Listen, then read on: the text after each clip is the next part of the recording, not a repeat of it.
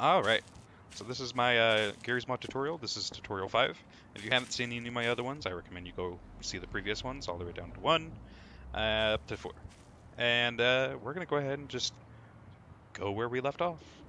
I just got off of muscle and hydraulic, and let's go to something a little bit different. These are all constraints I've shown you so far. These really are, if you're messing with a couple of props or whatever and you want to do something with both of them. That's what the constraints do. Now, these down here are construction. These will do a variety of different things. A lot of times they add something to it. Sometimes they just change things. Let's just go ahead and go over a really simple one, the balloon one. This is honestly nostalgia for me. Every time I blow up the balloon, I always get happy, because this is the first thing I ever did in Garry's Mod. The balloons, when you select it, obviously you've got all the different settings, but you'll see that it has like a silhouette or a ghost version of what the balloon looks like. So if you change that, you can see the balloon looks a bit different. Anyway, so you can kind of see where you're clicking. But you have all these different types of models. You can make it look like anything. Whoops. Ignore that. I kind of... we're screwing with something. Anyway, so it's got a couple of settings here. You got the rope length, the force, the color, and then the model. What the rope length does is if you click it, you see how that's really short, the rope? Well, you could probably guess that that's what 5 is. Now if I set the 169, that's what 169 is. But if you look, do you see how that just kind of moved there? It's pulling it up. These balloons act as a force. That's what force means. So these have been all set to 61. If I set the force up to something really high, like nearly, 2,000, whoop, that prop goes along with it, and so is with all the balloons. But that's what that does. And what's really cool, and I'm sorry if this is really ear rapey, I might go and post and change this, but, whoops, set the thing down a little bit. You can do that. You can shoot them. They're just like regular balloons. That's kind of fun. I actually used to use these for target practice a lot. And if you notice, there's a thing that keeps saying I'm anti-spam or whatever. It's just an add-on I have, so don't worry about that. You probably won't even encounter that until you get onto a server. Yeah, it's kind of fun. Little interactive things. Some things you'll see some people do with them is they'll get in a chair and freeze it so it won't move. Then get some balloons that are set to really high. I'll then make them go up. And then I click and get in at the same time. Oh, no! No! I suck. Alright, let's try that again.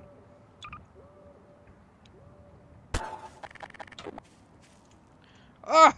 I am just not fast enough. Anyway, you get the idea. You click, and then, you know what, do I have seat weapons on? Yes, I do.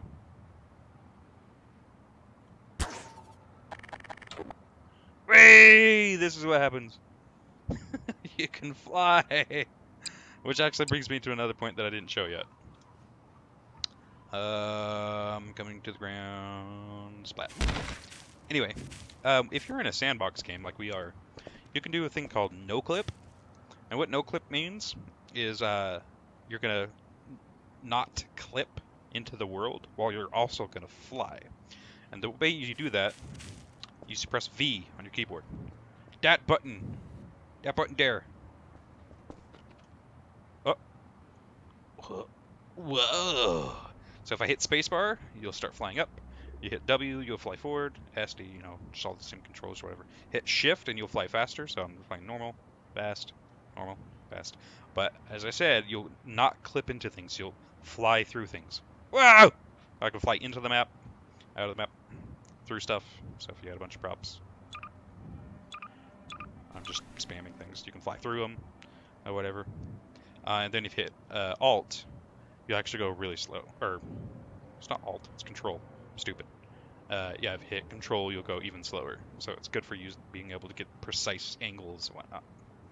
So that's what Noclip is.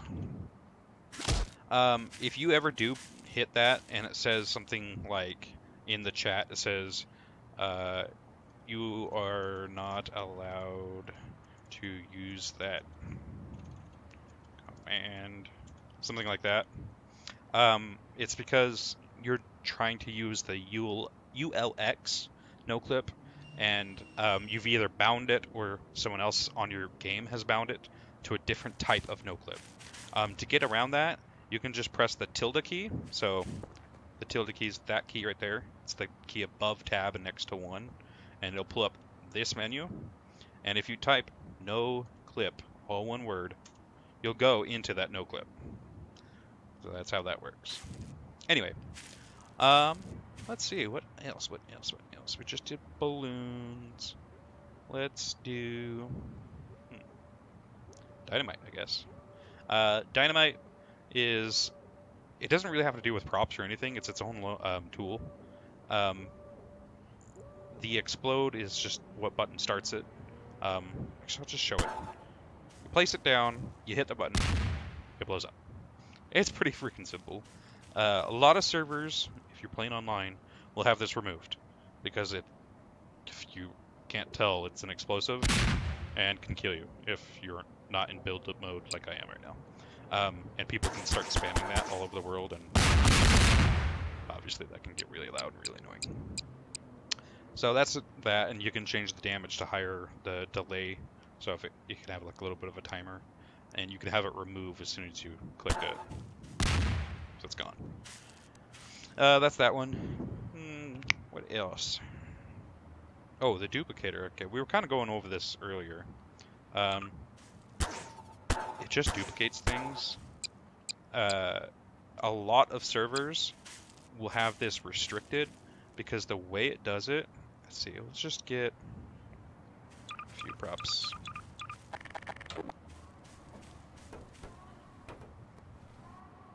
And weld them together.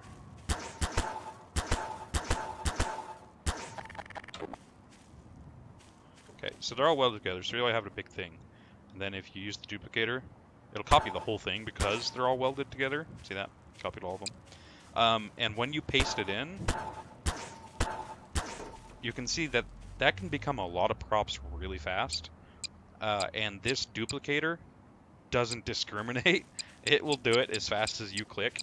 So servers will generally, good servers I should say, will generally have this restricted, or you can't even use it, and you won't even see this tab.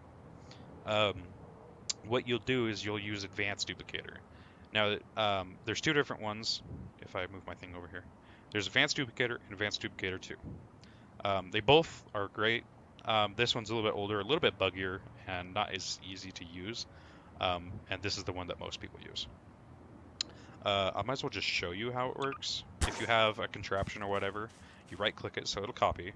And you can also copy an area by holding Shift and then right-click, and it brings up this box. And anything in that box while you right-click, it'll copy. And once you copy it, instead of going to your dupes and hitting save, you just don't even worry about this. Just go over to the duplicator tool, and right-click this folder, and then click save. And it'll ask you for the name, and then you put in some name and description or whatever. Oops, I'm going to cancel because I don't actually want to save that. And what will happen is it'll be in that folder. So these are all some of my dupes of what I've got right now. And then I've got a separate subfolder full of old versions and stuff. And the way you can bring it back up is, say, I don't know, something simple. You find what you need, right-click it, and click Open. You can do Preview as well, rename the file, move the file, delete the file, and then open and close this folder. So I'm just going to click Open. And this is a giant dome that I made. And you can see right there it was saying loading or whatever. Wait for that to get done and then click. If you click too soon, it can it'll yell at you saying it's still loading. And that's how I created this, or that's how I bring in this old save that I have of this giant flipping dome. It's not even welded together. Whoop. So it's just a bunch of fucking parts. Alright, so and we're actually getting a little bit out of time here. I'm just gonna end it there and then pick it back up in the next one. So I will see you guys in a minute.